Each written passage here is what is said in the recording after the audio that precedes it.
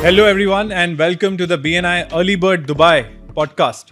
And today is a wonderful day and we have our guest Mr. VIPIN Sharma and I am THANKI, your host for today. So I will give a quick introduction about VIPIN. VIPIN has 25 years of experience in marketing, retail, distribution, banking, and currently he's in real estate. And he's worked with amazing brands like ICICI Bank, Barclays, Park Hyatt before he joined Coldwell Banker, which is the world's biggest brand in real estate. He also holds a Guinness Book World Record with his 24-hour tennis tournament. It's a marathon that was there for the Guinness records. And I welcome VIPIN Sharma from Coldwell Banker. He is the real estate doctor, as we say. So welcome, VIPIN. How are you doing today? Thank you, Jay. Thank you so much. Yes, I'm doing very well. Great. So VIPIN, you know, real estate is something that catches attention of everyone in Dubai, and we are sitting in the hotspot of real estate, in the world. Everyone wants to come to Dubai. You know, everyone's reading about real estate, but still it looks a mystery to many people, right? And so that is the reason why, we thought let's discuss from the man himself, Mr. VIPIN. So VIPIN, tell me, how is the real estate doing in Dubai right now? Well, real estate market is thriving at the moment. There's rapid requirement, rapid demand in the market, and there is a lot of interest from the international buyers around the world. And that is bringing in a great growth story of Dubai. From the 2020, after the COVID, till 2024, the growth has been happening.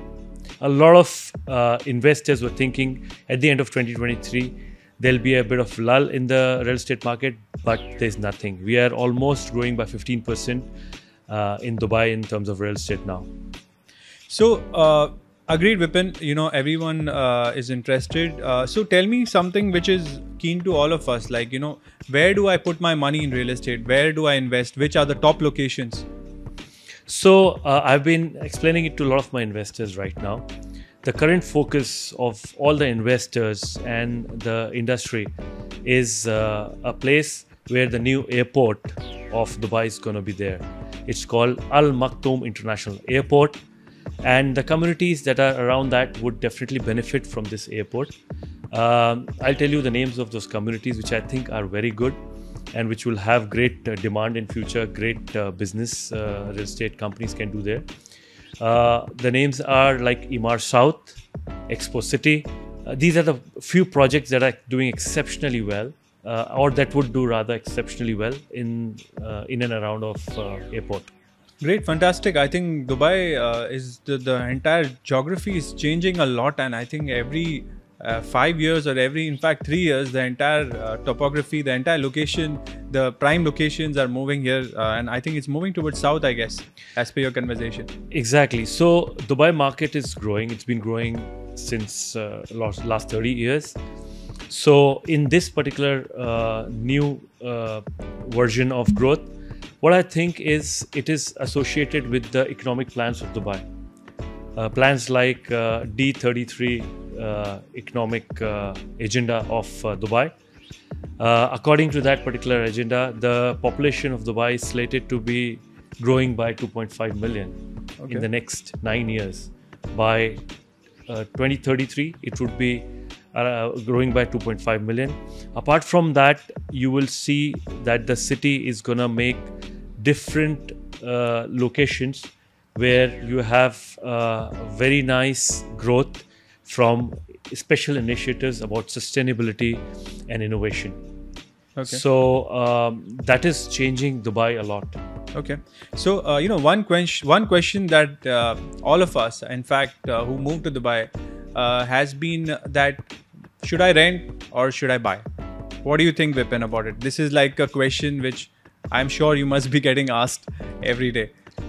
So it all depends on your objective. It all depends on how many years you have shifted here for. It will also depend on what is the amount you can put into the market. Plus, would you like to go for an off-plan property, or would you like to go for a ready property? In my opinion, buying is a good idea always in Dubai because real estate market is robust here. It's gonna give you great returns. So I will go for this suggestion that as soon as you get an idea about what amount you want to invest in and where exactly you want to invest in, you should purchase a property. Okay, sounds good. I think we need to definitely evaluate our own finances and the plans in Dubai to make a wise decision.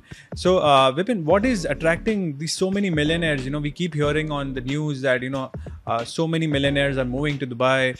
What is in Dubai that millionaires are just rushing towards Dubai? What is it attracting them? Yeah. So there are around 6,700 millionaires that are gonna shift into Dubai in 2024. And why are they shifting here is because the country is a magnet for doing good business. It's allowing that kind of economic freedom for people to come and invest into the market or do business from this particular market. Ease of doing business is another factor. A lot of millionaires have also liked the golden visa option. They like that because there's a freedom of coming to the country, traveling to the country anytime, living here for some time, living in the country they are from. And they also see the growth pattern. Apart from that, the security of which is there in the country is enormous. It's a very secure country. The location of Dubai is such that you can travel to any part of the world very easily. You can do business in other parts of the world very easily. So these are few of the factors that millionaires like to shift into Dubai. Wonderful. And so one more question, I and my friends were discussing just yesterday, is that, when I want to buy a property, should I go for an off-plan project or should I go for a ready property? Because, recently one of my friends said he bought a off-plan project and it was not up to his expectations when, it actually was delivered. So what do you advise on this, Vipin? So again, it's a very relative topic. It depends on your objectives. If you want to buy and live in that particular property, and if you want to kind of use that house for 10 years or maybe 20 years, you should buy a ready property. You should buy somewhere which is a good location. You should also look at the developer while you're buying the property. Also, the price point is very important. But as you will be living in that particular house, it doesn't matter. There are a lot of intangibles related to that because you're going to live there, your family is going to live there. So it should not be an issue. Off-plan, you should buy when you want to get a good deal. Especially investors should buy off-plan right now, because or the people who do not have a mortgage or people who do not have the money ready with them to put in to buy a ready property, those investors should go for an off-plan property. Off-plan properties would help because when you're entering into the market, the pricing is soft. You are investing in much lesser as what the market rate is for the ready properties.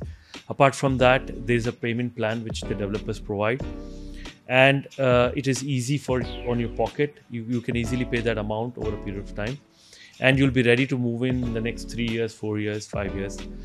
Just to give you an example, the Valley project was launched. One of the phases in Valley project was launched yesterday, and it was launched at 995 per square feet, whereas the current market rate of the secondary properties there is 1300 per square feet.